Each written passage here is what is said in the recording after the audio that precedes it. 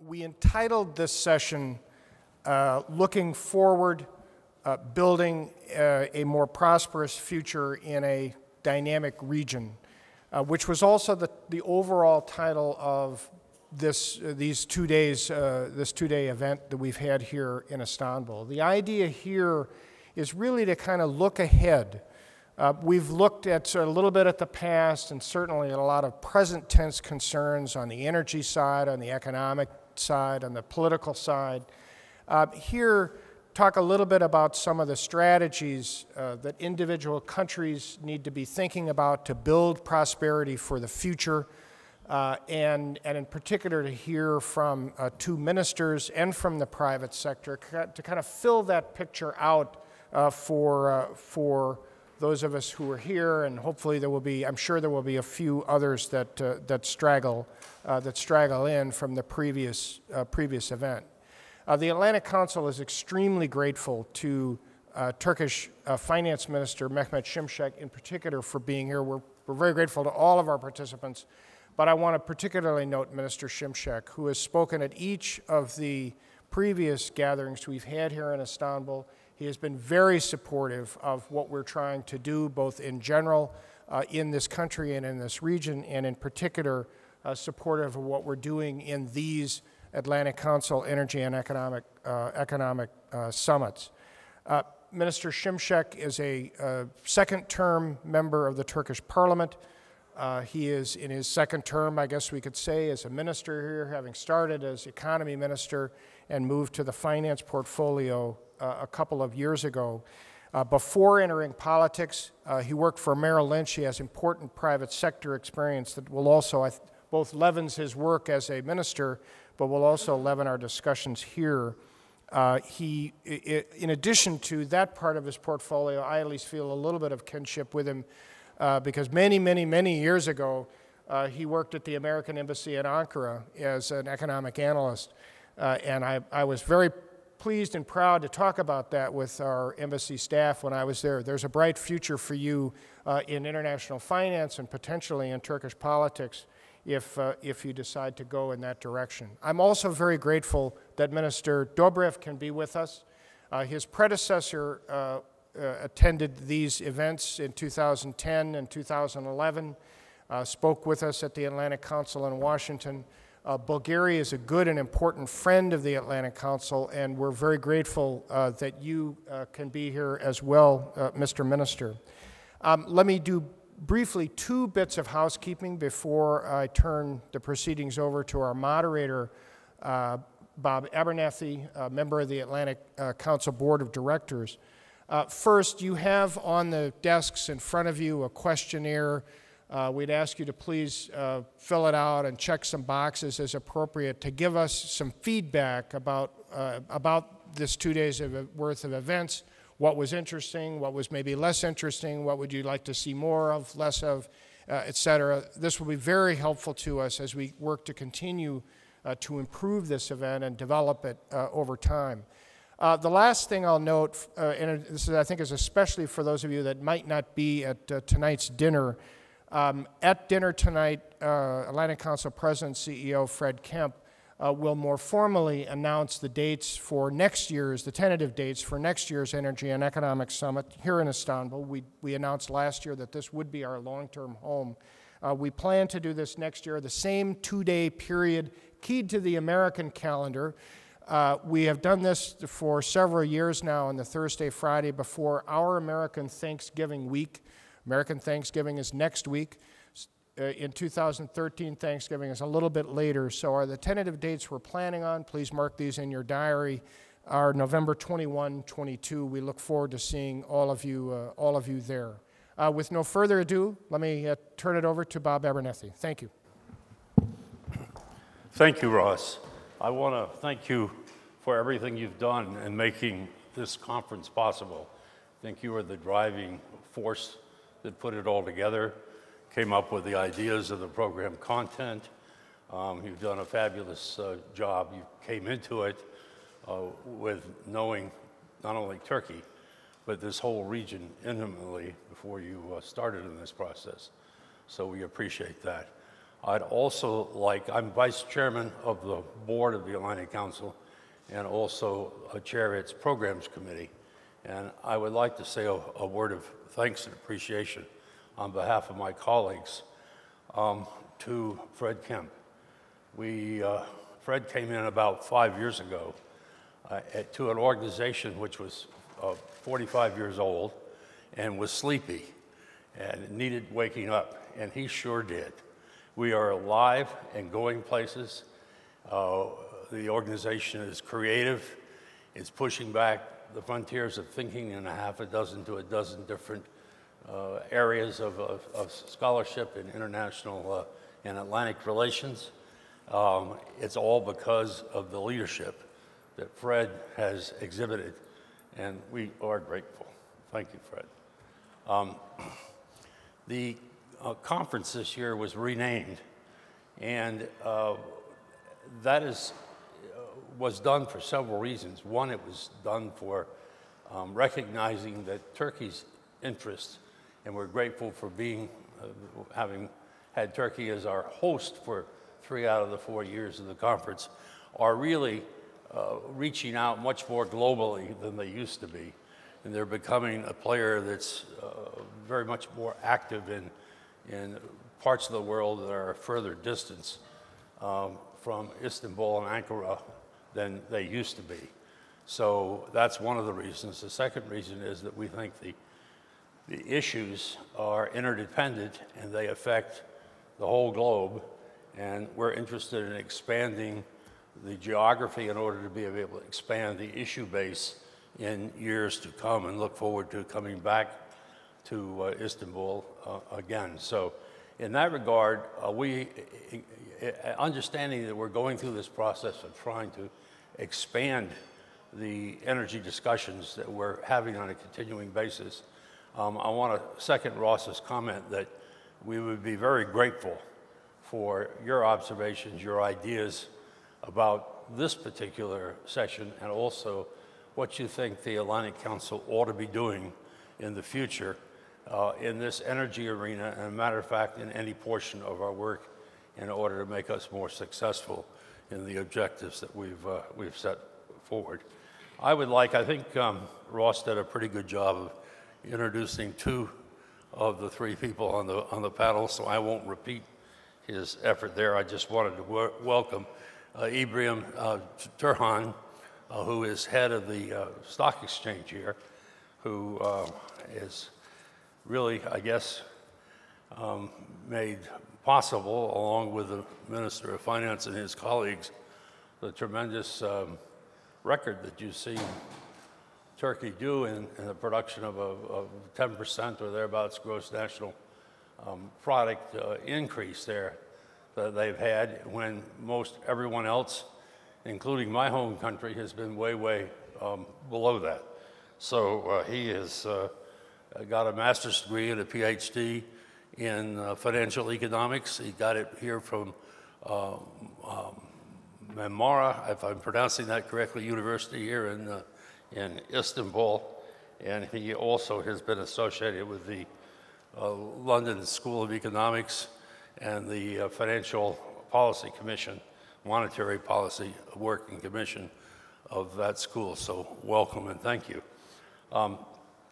I would like to ask our minister from Turkey to comment on a little bit about how he brought about that spectacular increase in the Turkish economy, and what he thinks about what he needs to do, given where Europe is today, to sustain Turkey's position in its economic development, and also to contribute ideas and other sources of help to the rest of Europe in its recovery from its position. So do you want to use the lectern for a few minutes, or do you want to talk for your chair? Over there? Thank you.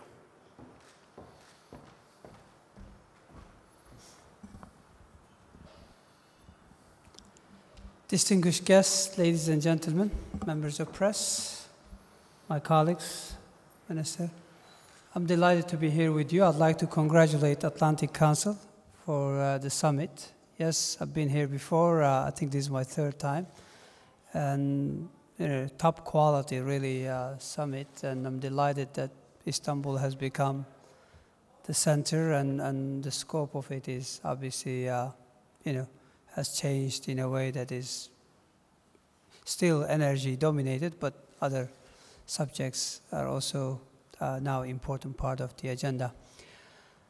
The answer to your question, in a couple of minutes, we have focused on providing investors markets with a medium-term fiscal and macro framework. I think that was absolutely critical because there was a lot of dust in the air in 2008, 2009, very little visibility.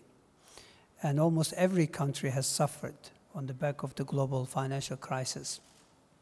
We needed to prove that this was just one-off a shock, that the good fundamentals we had built starting from 2002 onwards were not temporary gains, they were actually solid gains, and that the sort of fiscal discipline, the downward path in debt to GDP ratio would be sustained, and ultimately that growth would resume. So I think the first, this is still probably relevant for some of the European countries because the adjustment that is required is so significant. It is very hard to see how that can be sustained unless you can come up with a credible program that ultimately would allow you to do it gradually. Because what Europe needs, what we need in every country, you need growth. That is absolutely clear. Without growth, you cannot achieve any adjustment. You cannot forever pursue fiscal adjustment when there is no growth, and then it becomes unsustainable. We've invested in people, and in particular during the global crisis, and I think going forward is still relevant, we decided that active labor market policies were absolutely critical. Preserving employment, but also boosting employment was critical, and I think going forward is still relevant. A few years ago, if you go back to 2007 or 2008, in active labor market sort of programs, we had only like 30,000 people. This year, in the first 10 months of the year, we have about 400,000 people. Now, that's why we've been able to create about 4.2 million net jobs since the crisis. This is quite significant, even by sort of global standards. So job creation is absolutely critical, while having a program that is credible in terms of fiscal, in terms of debt dynamics, is equally important. Going forward, my country has prioritized education. We have increased education budget, I'm talking about numbers for 2013 onwards, by 6-folds in the last decade. And the share of education spending in the budget is now 2 times what it was back in 2002. This is about next 30 years, next 40 years. Quality of human capital stock is going to be absolutely critical in terms of our ability to compete. If we're going to compete with Koreans or other sort of relatively countries that are doing well, we need to invest in human capital stock. We're also equally investing heavily in infrastructure as well as in people. Our challenge, of course, is high dependency on energy imports. If you look at the last 12 months, our current account is in surplus, but only if you exclude energy. But when you include energy, we have $56 billion of deficit. And that is the core issue in terms of competitiveness. So it's not just only the fact that it leads to current account deficit, that it raises risk premia. Many products that are not produced in Turkey that could have easily been produced in a competitive fashion, it's largely because of energy costs. And that's why a very strong focus on renewable, on local resources, and also even on nuclear, even though that is debatable. But this is, we have no choice. And that's why if you look at our energy generation mix, if you look at the installed capacity right now, out of 54,000 megawatt, I'm sure our energy minister might have mentioned, about 36-37% is hydro, wind, kind of like what you would consider to be kind of renewable. But if you consider what we're building right now that is under construction, within 5 to 7 years, we're hoping that that mix will be 46 to 53%. 46 renewable, and hopefully more local as well. So energy is one core area really as far as Turkey is concerned, that we need to continue. Another challenge for us, enhancing, which is also relevant probably for our region, in particular Middle East, maybe not necessarily Europe, but in particularly Middle East. We need to boost labor participation among females, among women. Labor participation rate in this country for men is about 70%, which is fine. It's not great, it's fine. But when it comes to women, it's down to about 30%. And by the way, this is up from about 25, 26%. Why? It's all to do with education. Again, if you look at women with university education, actually the labor participation rate is almost at par with European Union average, which is about 69, 70%, and that's the case in Turkey. But as you sort of look at the overall, clearly we have a very poor situation. So Turkey's long-term outlook is quite, positive, simply because we have favorable demographics, working age population is going to continue to grow through 2030. But equally important, if we can get the other half in a women labor participation rate increased, which we think we can through better education, then I think the upside in Turkey becomes even more significant. And that's why a decade ago we had only 91 female students per 100 boy students. Now we have got 100.4 girl students per 100 boy students. And we've raised compulsory education to 12 years. So for me, this is really important when you take very long-term. Energy, in terms of competitiveness, becomes extremely. One important point again for our region, and in particular, I'm sure that applies to some of our neighbors.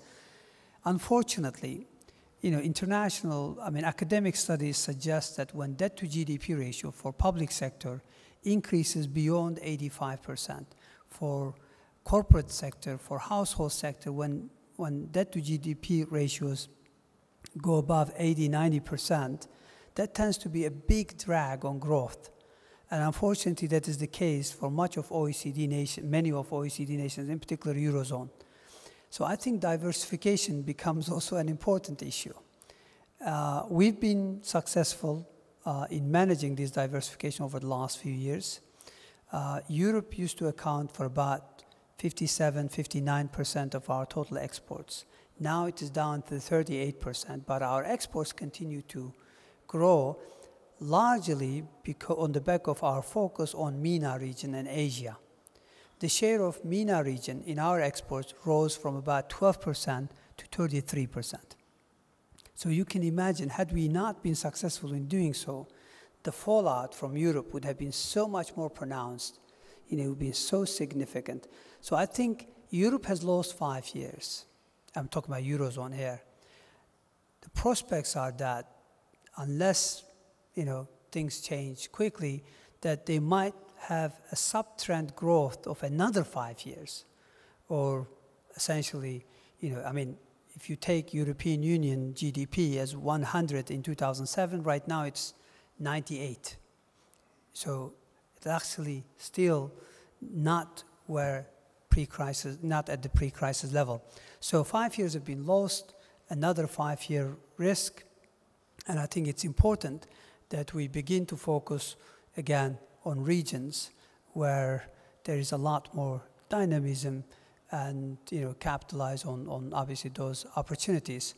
I'm sorry if I've taken a little bit more time, but our priority is human capital stock, both in terms of education, but also skill building on infrastructure, energy, which is included. R&D is important to move up the value chain. That's a big challenge for all of us.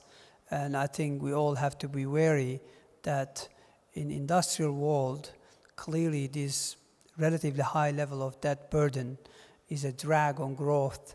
And until, these nations that are traditional engines of global growth, or has been so, fix this problem, clearly, we need to continue to explore sort of other opportunities while obviously continue to focus on the core markets. So thank you very much. I'll be happy to answer any of your questions and later on. Thank you. Thank you, Mehmet. Delyan, you're a minister of energy and of tourism and also of finance. And you are that all of a country, Bulgaria, that is contiguous to Turkey and a neighbor. Tell us about what you see the role of yourself and your country in contributing to what Mehmet was talking about, the good health of the European group of countries in getting out of the economic problems that they have today. Also, if you would talk a little bit about South Stream and what are your thoughts about that and the investments that are needed to produce that, at least the portion of going through Bulgaria, and how you plan to get those put in place. Thank you. First, I want to say that I'm really impressed by everything my colleague said. I completely agree with him, and I was listening very, very carefully because we want to learn from Turkey how they managed to achieve such high growth rates in the last couple of years. And hearing everything he said, I now have partial explanation of why this happened. It is really important for all of us to look at the good examples and try to multiply them so that we live in a world where recessions, economic and financial crises are behind us, and we are on a sustainable path, on a sustainable growth path. Bulgaria is not doing that bad. Right now, at the moment, we are only one of 6 countries in the European Union with a positive growth rate for this year. 21 countries, according to the last statistics, would probably finish the year with a negative growth rate. Of course, this is not enough because our growth rate is expected to be a little above 1%. So we're definitely looking for opportunities to create this business environment that would allow our economy to grow faster. One way to do that is to keep the low tax rates that we have in Bulgaria. Bulgaria is very proud with its very low tax rates. We have 10% corporate tax rate, we have 5% tax on dividends, and we have 10% flat personal income tax. So we plan to keep these tax rates, and we're proud that we managed to keep these very low tax rates throughout the economic crisis without increasing significantly our budget deficit. Only 2009 was the only year when Bulgaria had higher than 3% budget deficit. Every year after that, we had a budget deficit within the 3%. For this year, we expect to have a budget deficit about 1.5%. And in addition to this, we're proud to have one of the one of the lowest debt to GDP ratios in the European Union, actually second lowest with only between 15 and 16% of GDP. This low tax rates and fiscal and macroeconomic stability combined with the stimulus that we try to provide for investments, large investments in the country, we believe that would bring us back on the road of high economic growth. I completely agree with my colleague that we need to invest in education, we need to invest in innovation and technologies. We need to make our companies more competitive. And by saying this, I'll try to move to my other parts of my portfolio, energy. Part of the answer for making our economies and our companies more competitive is having lower cost of energy and being more energy efficiency. Energy efficiency is a particularly important topic for Bulgarian countries in the region because we are very energy intensive. Bulgarian economy, for example, is 5 times more energy intensive than Italy, which is around the average. So first we need to invest in energy efficiency, and second we need to have more affordable cost for the energy resources. These affordable costs for the energy resources could come from diversification, larger competition, and liberalization of the market. And bringing down the energy cost, improving the energy efficiency would be a key factor in the next decade, in my opinion, for making our companies more competitive. And to your question about South Stream, yesterday Bulgaria took a final investment decision for South Stream. So we were actually the last country to take this final investment decision. So right now all the countries that participate in South Stream have given it a green light in a way. On the Bulgarian territory, this project would cost, our technical teams have evaluated that this project would cost about 3.3 billion euro. We have 540 kilometer pipeline with another 59 detour and 300 kilometers of loops. So the pipeline itself will be around 900 kilometers. In addition to these 900 kilometers, we'll have 3 compressor stations, 3 metering stations, and 1 acceptance station on the border of the Black Sea. For the Bulgarian territory, there are still additional activities to be implemented before the start of actual construction, and construction on the Bulgarian territory cannot start before the second half of next year, earliest. What is more important for us, though, is Southern Gas Corridor, because South Stream would give us more security of supply, because the pipeline would not go through a couple of countries before it enters Bulgaria, but from Russia, crossing the Black Sea would enter directly Bulgaria. So this would give us higher security of supply, because in 2009, many of you probably know, Bulgarian people and Bulgarian business and economy suffered immensely from the gas crisis in January in 2009. So we will improve our energy security, but what is more important for us is to diversify our sources of energy. And Southern Gas Corridor would bring gas from another source, gas from the Caspian region, to Bulgaria and the neighboring countries. So the really important project for us is Southern Gas Stream, and this is our biggest alternative in gas, biggest priority in gas infrastructure. Where will the 3+ billion euros come from? There is an SPV company in Bulgaria who is responsible for implementing the project. 70%. the idea of the project is to be financed 100% from with project financing. Initially, in the shareholder agreement, it said that up to 70% would be financed with loans, but at this final stage, we believe that 100% should be financed with project financing.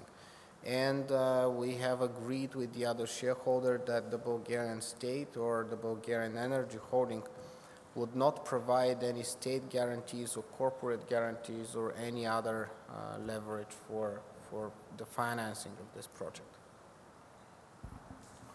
Ibrahim, you're chairman and chief executive officer of the organization that has made possible the buying and selling of shares of companies that are instrumental to what happened when Mehmet talked about the tremendous volume of new jobs that was created in Turkey. Talk to us a little bit about how your organization, the Exchange, has fitted into that picture of helping produce that 10% number, and how it has helped produce those jobs, and how you facilitate that, and also expand into what else you think maybe the countries of Europe ought to be doing in order to pull out of the problem that faces them now.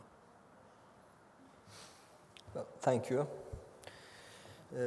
First of all, let me express my gratitude to Atlantic Council to organize this event. I am really delighted that my institution is able to contribute, though in a humble way, and ease that the conditions that make possible this event to take place in Istanbul. Well, prior to this job, I was working at the central bank, and before that, I used to be an academician. I was an economist, and as everybody knows, the founder of modern economics is accepted as Adam Smith. And the name of his book is, we most of the time quote it as Wealth of Nations, but the full name is An Inquiry into the Nature and Causes of the Wealth of Nations. So as an economist, the first question you face is why some nations are wealthier, more prosperous than the others. And by coincidence, the Daron Acemoğlu, I am sure many of you know him, he's an academician at MIT, is a classmate of mine from the high school. So, I mean, you know, his field is institutional economics. So I personally do believe that what makes the difference is really the institutions. And in that regard, of course, the capital markets, and most specifically the exchanges, play a role in this sustainable and strong growth issue. Let me try to specify it further. I'm being a deputy at the central bank. I attended several meetings of G20. It was a good exercise, I should say, though not necessarily all the time very productive, but yet it's worth it to participate in. I don't remember any single meeting between 2008 and 2011 where we did not mention the global balancing and the role of emerging markets in the making up of the global economy. So everybody, I guess, appreciates the role of emerging markets. And emerging markets will definitely play a more determining role in the future. And they should actually play a more determining role if we want sustainable, balanced, and strong growth for the globe. But the problem with the emerging markets is that they lack institutions sometimes. So what is the role of institution? For example, what is the role of an efficient exchange? What you are missing if you don't have one? Well, it's very clear to me because for emerging and developing economies, the backbone of the economy is small and medium-sized enterprises. And for small and medium-sized enterprises, it's very difficult to have access over bank lending, simply because banks require, of course, very strong collateral, and they look at the track record. But for SMEs, it's not always the case to have to be able to provide strong collateral, nor can they always provide strong track record. And this is not actually peculiar to the emerging markets as well. For example, I can name a few names. Henry Ford, the founder of the automobile industry, and maybe Steve Jobs, and also Michael Dell. Well, what is common with them?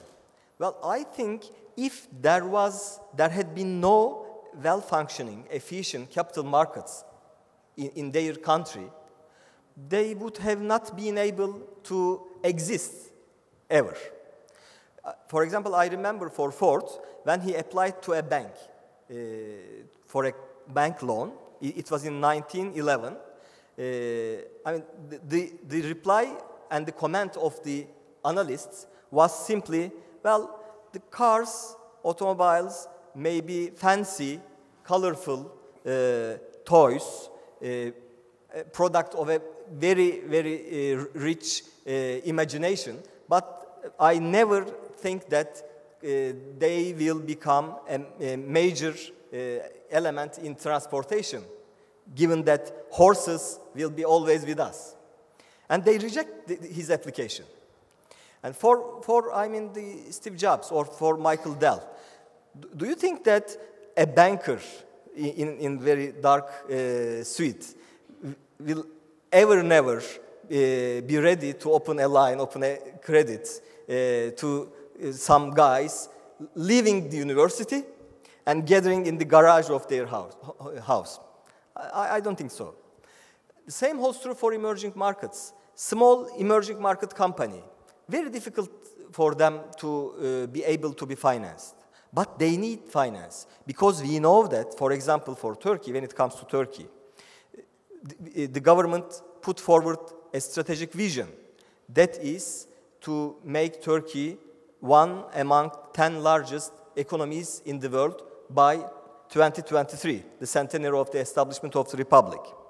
It requires to have a GDP that is equal to $2 trillion, which means that we should add the existing Turkish economy 1.5 Turkey in almost 10 years. This requires investment, and for investment you need finance. Obviously, banking industry has reached its natural boundaries, and given that what we learned throughout the recent North Atlantic, not global, financial and economic crisis, and bank lending is becoming tougher and tougher, and it is really reasonable and understandable. So we should develop capital markets for emerging markets, and especially in this region. And to that regard, I am really thankful to the government that they prepared a brand new capital markets law that is pending at the parliament. It passed the first step, that is commissionary discussions. Now I expect it to be brought into the floor before the end of this month. And it not only creates a playing field that is in full compliance with international standards and norms, but also it opens the gate for the exchange to restructure itself.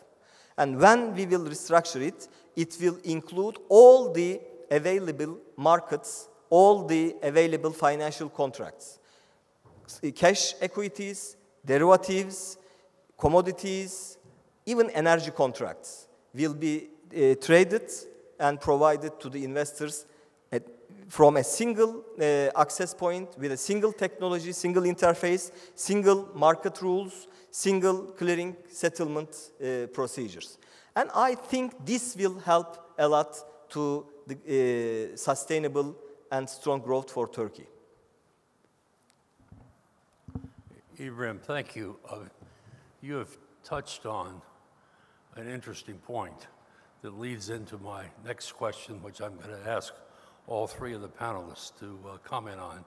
But you mentioned the sponsor, original sponsor of Rami Koch's father's business, Henry Ford, which got much of the industrialization of early Turkey started. That's 100 years ago.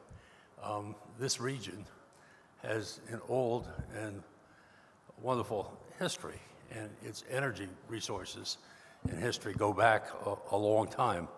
Caspian Sea, the Black Sea, the current happenings around the Black Sea, some call the Caspian Derby going on. But we've been in a great game. The great game began a long time ago. It continues. But we've left behind the original days of the great game, which were Rudyard Kipling's days, and George MacDonald Fraser's Mr. Flashman's days. And in that period of time, most people looked upon the game as a zero-sum game. What was one person's gain was another person's loss. That has changed a lot. And we are now in a game with much different rules and a much broader outlook of cooperation. I think the recent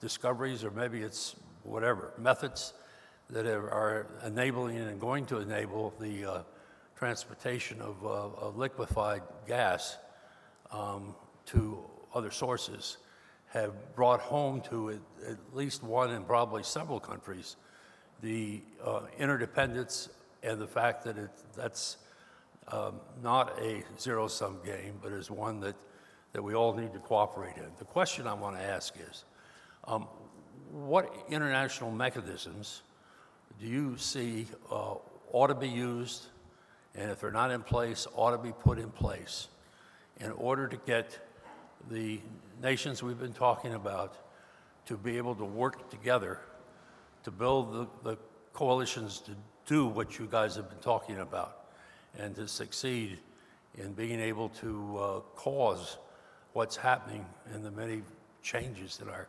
energy arena to be turned into additional gross national product and additional benefits for the population as a whole. So Mehmet, would you start out on that? Thank you. Well, we would like the U.S. begin to license companies to begin to sell shale gas. That would certainly help. But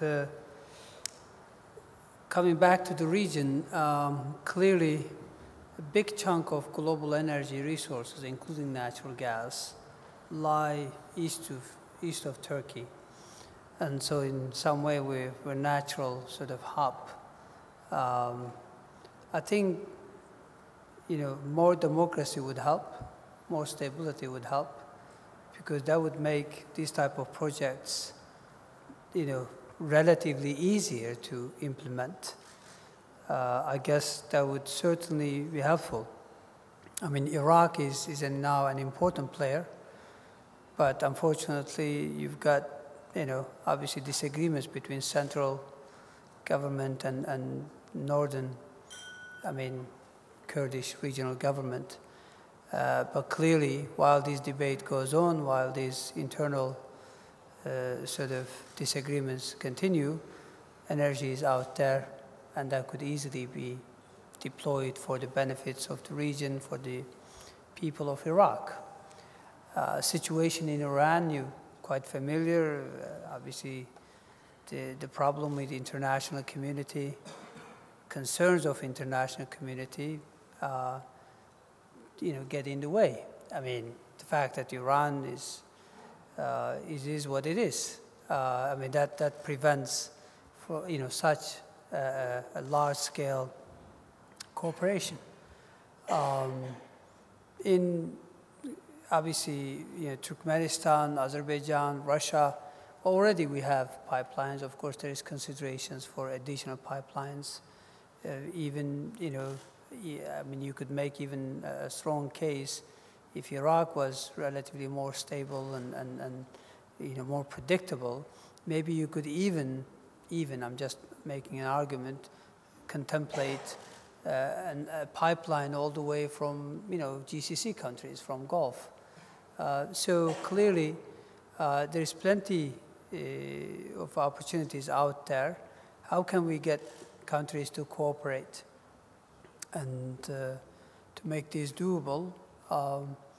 Well, as I said, we're optimistic about what has happened over the past couple of years. Arab Spring has been, I'm speaking in general terms, a big disruption and a source of uncertainty as it happens. But I think in the long run, clearly, we think this will lead to better, more transparency, better, enhanced standards of democracy, and of course stability and prosperity. And these would facilitate this type of cooperation on a bigger scale and a much easier. That's my own perspective. I'm not an energy specialist, so but clearly we need more energy to come to the market because demand is growing and resources obviously are limited and price. I mean, look at this year. Eurozone is in a recession. I mean, it's not flirting with recession. Eurozone is in a recession. US is growing sub-trend, significantly below what US could do. The story in Japan is nothing new. Even emerging markets have slowed down quite a bit. I mean, if you look at India, China, they have the lowest sort of GDP growth since the crisis. And as a headline, even including fast-growing Asian countries, emerging market sort of growth rate is going to be at least 1 or maybe 1.5 percentage points lower than what it was last year. Now, despite all this, relatively subdued global economic outlook, Brent oil prices have not fallen, meaningfully below $110 per barrel. I mean, even with all this, normally, such a global backdrop calls for substantially lower energy prices, but that hasn't happened. So it's partly, obviously, countries that are energy rich, resource rich, unfortunately, some of them at least, have relatively less stable backdrop, and that gets in the way. So until we can probably move forward, then I think we can talk about regional, on a bigger scale, regional cooperation, regional prosperity, regional stability. Thank you, Delyan.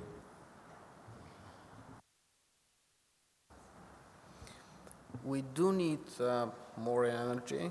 In order to get more energy, we need faster and larger scale exploration, and we need faster construction of major pipelines so that this energy can go to the markets. Because my colleague is right that even in a period of a slowdown, global slowdown of all the economies, and which means slowdown in the demand of energy resources, the prices continue to go up.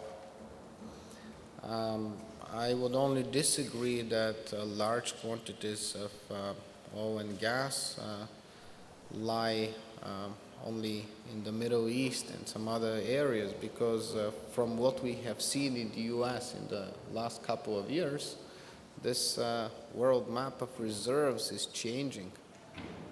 There are new spots on the world map, and future would show how what is the potential of these spots, but there is huge potentials in areas where we never thought there would be any oil or gas reserves, thanks to alternative forms of production. And we should also concentrate, all of our countries, we should also concentrate to explore the possible reserves for oil and gas. This is what Turkey is doing, this is what Romania is doing. Bulgaria has also started it this year with one deep Black Sea concession. Romania has already proven successful with quite large quantities for this region. 84 BCM of gas, this is significant for the region. Turkey has also found significant quantities, well, not for the Turkish market, but still significant quantities based on the expectations we initially had. So there is potential in the region as well. And with the unconventional forms of oil and gas, the map of reserves worldwide could change. Ibrahim? Well, I am afraid I am not expert in oil and energy, but I'll try to answer this question from a perspective of international cooperation in the region. Well, I think there are two aspects of your question. One being theoretical and structural, the other one is practical. When it comes to the theoretical, I think we have a problem, not only in the region, but as the world. Because we managed to create a global infrastructure in terms of economic relations, trade relations, financial integration. It's a fully integrated global system. Obviously, throughout the last crisis, it has become very visible. And something happens somewhere, you have the consequences and impacts the other extreme of the market. But yet, our mechanisms or our structures, this is the infrastructure, but superstructure is really based on Westphalia Treaty or Vienna Congress. I mean, back to 17th or 19th centuries, nation-state systems. And it creates, of course, a kind of tension. And it's very normal to have conflicts within the structure, global, national. And when it comes more practical issues, well, I think as far as you can show all parties that your existence will be under threat otherwise, then even under the existing circumstances, you can manage to create collaboration. Let me just give you an example from my industry, exchange business. Well, in exchange business, liquidity has become, was always a determining factor. And for the time being, 50% of the all liquidity is in two exchanges, NYSE and NASDAQ. And if you combine the 6 largest, it makes 75% of the liquidity. So everybody is running after the liquidity. Well, in this case, of course, the economies of scale kicks in, and if you don't have the size, if you don't have the capacity, it is really very challenging for you, given that also there is a rising competition, not necessarily from other exchanges, but also alternative trading venues. So exchanges understand that if they stand alone, it will be very difficult for them. So like in the nature, I mean, two organisms, when they feel that they will cease to exist, they come together and create like a symbiosis. Well, and what we are trying for Borsa Istanbul as of now is exactly the same. We are trying to establishing a network of exchanges, an ecosystem, in which there will be a win-win game. For example, we established in 1995 a Federation of Eurasian Stock Exchanges. Bulgaria is a member, Turkey is a member, and it includes Southeastern Europe, West Asia, Middle East, and North Africa. Headquarters in Istanbul, Actually, a few months ago, we were sitting next to each other with Mr. Minister at Sofia on the occasion of the annual General Assembly of this federation. It is, for example, a model, and it works because we are able to develop, for example, common indices or ETFs that will be traded in more than one exchanges, or even market connectivity we can discuss. But of course, I mean, normally speaking, if a system is an equilibrium, it will be not possible for it to move. But in order to move something, you should show the threat and benefits. And this is the basic nature of human beings to behave. Thank you. Thank you. I would like to broaden the discussion to all of those of us in the room. You're free to make a comment or ask questions. You don't have to disguise a comment as a question if you don't want to. You can make it straight out. But let's see if I can see hands here. The lady in the center here. Thank you. I would like to raise my question to His Excellency Mr. Şimşek and to Mr. Turhan. We all know that Turkey has experienced significant developments in energy liberalization. And having the project of Borsa Istanbul, I would like to ask which type of energy contracts are you planning to introduce? And also, I mean, if you could give further detail, also would be nice. And also, if you introduce, once you introduce, are you planning to bring tax incentives for the exchange trading of energy products to further contribute to the energy liberalization of the energy markets in general? Thank you.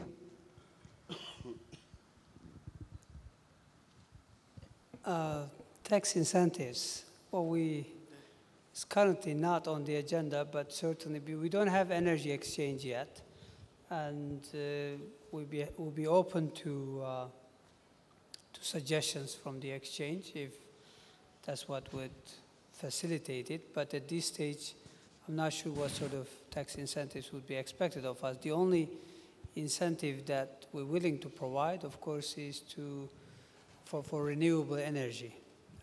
So we have set a minimum sort of purchase price, and we believe that, maybe sometimes in 2017, 2018, that would help facilitate a significant sort of capacity building in solar energy, where Turkey obviously has an attractive or has significant potential. We are in the process of divesting energy distribution networks. More than 50% of distribution networks are now in private sector hands. We would like to complete the sale of remaining networks, hopefully by the end of this year, if not by the first quarter of 2013. The sale of energy generation assets are underway. So essentially, our liberalization program is, with a bit of a delay, it's still underway, and hopefully in a few years' time, essentially energy sector will be almost purely dominated by domestic or international private players, both on the distribution side as well as on the energy side. We'll just be doing the regulation bit. As I said, I'm not aware of any proposals in terms of tax incentives for the trade of energy contracts on the exchange, but as I said, we could look into that. Thank you. Well, liberalizing the energy market is of utmost importance, no question. And, for anything, any market to be liberalized, the most essential issue is efficient price formation. And I don't know any more appropriate milieu than exchanges for have efficient price formation. Thus, to have an energy exchange is really very critical.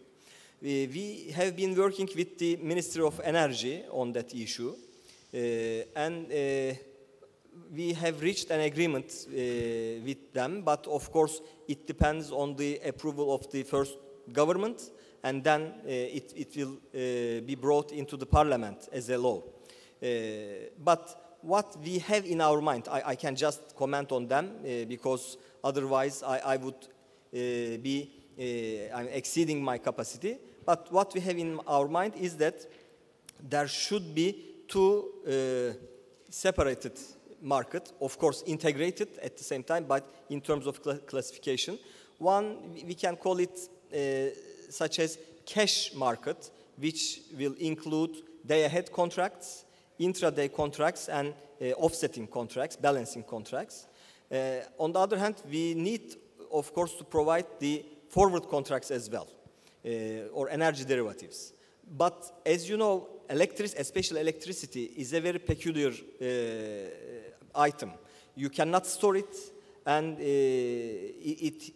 and all the financial contracts need to be settled in physical delivery.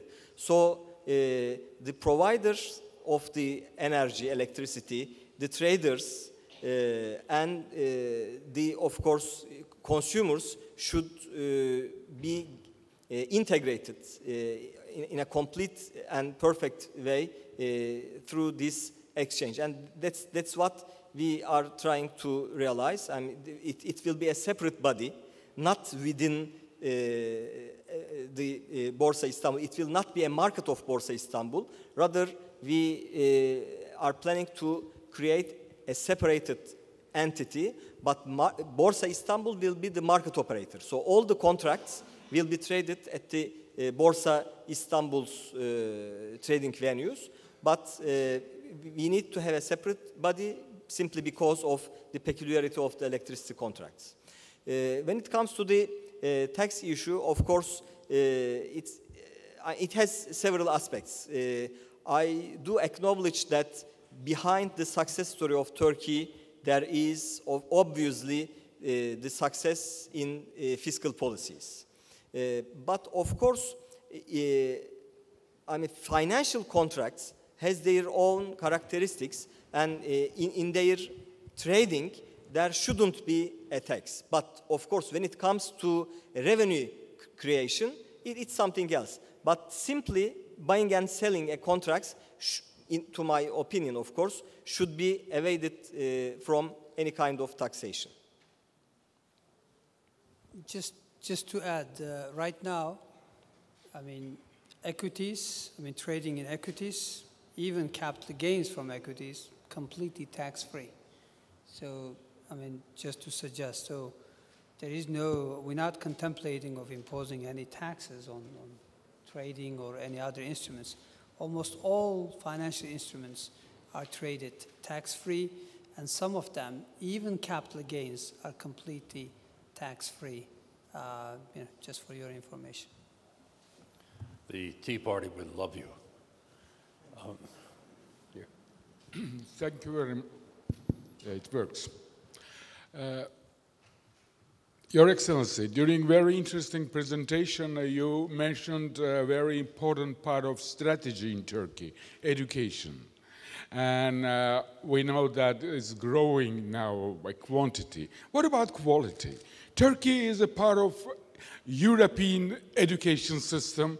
Also, I know that this year came to end a program when Turkey sent thousands of young students to the United States, the best American university. Are you planning to continue? Also, there is an obvious growth of a religious tendency in Turkey. That's why in this situation, how are you keeping a gender balance on education for growing role of women on a higher education process and in society? As well, also in role of women in economy, because for Turkey, as a continuation of tradition of secular state, it's also very important. Thank you very much. May I? Thank you.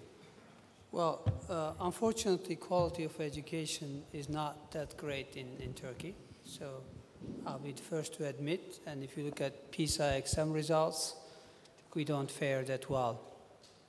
We have about 17 million primary and secondary and high school students. So primary and high school, 17 million. That is bigger than populations of many of our neighbors or many nations in Europe. So it's absolutely important that not only we continue to build new schools, create new universities, and hire new teachers, but also to improve quality. On the quantity side, we've done phenomenally well. We have built 180,000+ new classrooms. We have doubled number of universities in just a decade, hired 360,000 new teachers, blah, blah, blah. So numbers are great. Quality is something else. Now, quality is to do with performance-based culture, teachers. For now, what we are doing, there is a big divergence between education, let's say, in a place like Istanbul, or let's say in Hakkari, which is the furthest southeastern, let's say, spot in Turkey. So my government is in the process actually. We have a project called Fatih Project. We are equipping every single classroom in this country, even the remotest village, with fiber optic, sort of broadband, internet, with touch screen, big whiteboards, and every student from the 4th grade onwards be given a tablet PC for free, like iPad-like, tablet PC. So the objective here is that we centrally develop, content, and is accessible to every single student. So this is one way we're hoping that would improve quality of education. But we know that technology cannot do it on its own. So teacher training is an important angle. Let's say peer pressure in terms of performance measurements, in terms of incentives for successful ones, this should follow. So now as far as your other questions are concerned, we obviously know the importance, the significance of educating both men and women. In this part of the world, in the past, unfortunately, that hasn't been the case. I don't want to take more time, but let me give you a very, striking example. I come from a family, my parents were illiterate, literally illiterate. They couldn't read and write. They couldn't speak a word of Turkish. Now, both of them passed away years ago. I'm the youngest of 9. Interestingly, for example, none of my sisters made it beyond primary school. Even some of them didn't make it to primary school. But all of my nieces and nephews, they now university graduates or high school graduates, at least, but most of them university. So that tells you about the transformation that Turkey is going through. We would like to build on this because we think this is absolutely essential in terms of Turkey's long-term prosperity, long-term growth, prospects. And my government, despite the fact that the debate on the 12-year compulsory education in this country was hijacked by political issues, the reality is this country, if you look at population aged 25 years and above, the average years of schooling is 6 years, 6.5 years. But if you look at OECD nations, it's 11.5 years. So that tells you the gap between Turkey and other OECD nations in terms of productivity, in terms of competitiveness. And my government has just increased compulsory education to 12 years. If you add preschool schooling, that is likely to be somewhere about 13 to 14 years. We think this is absolutely critical. And that's why the education budget has gone up so much. We value the secular characteristic of the state. But at the same time, of course, students, in particular girls, women, if they want to go to school of their choice with, clothing of their choice, that is up to them. We should pave the way for them. Why? Because if you look at overall labor participation rate, it is 30% among females in this country. But if you look at university graduates, it's around 70%. That is a very clear message that Turkey should move on and should allow choices to people. And we respect everybody's way of life, their personal choices. And I think this is what makes Turkey so strong what has made Turkey so strong over the last decade and is likely to continue to help going forward. Thank you very much. I want to thank all of our panelists for taking time out of their busy days to be with us. We hope that you're back again next year, and we hope in the intervening months that you email us your thoughts, your ideas about what we in the Atlantic Council should be doing, not only next year, but throughout the year. And I want to thank everyone who came today to this session for coming here, and I believe we got a wonderful dinner, don't we, and Ross? Let me add my thanks on behalf of the Atlantic Council as a whole and our President CEO Fred Kemp to our 3 participants here today and to Bob Abernethy for leading this session.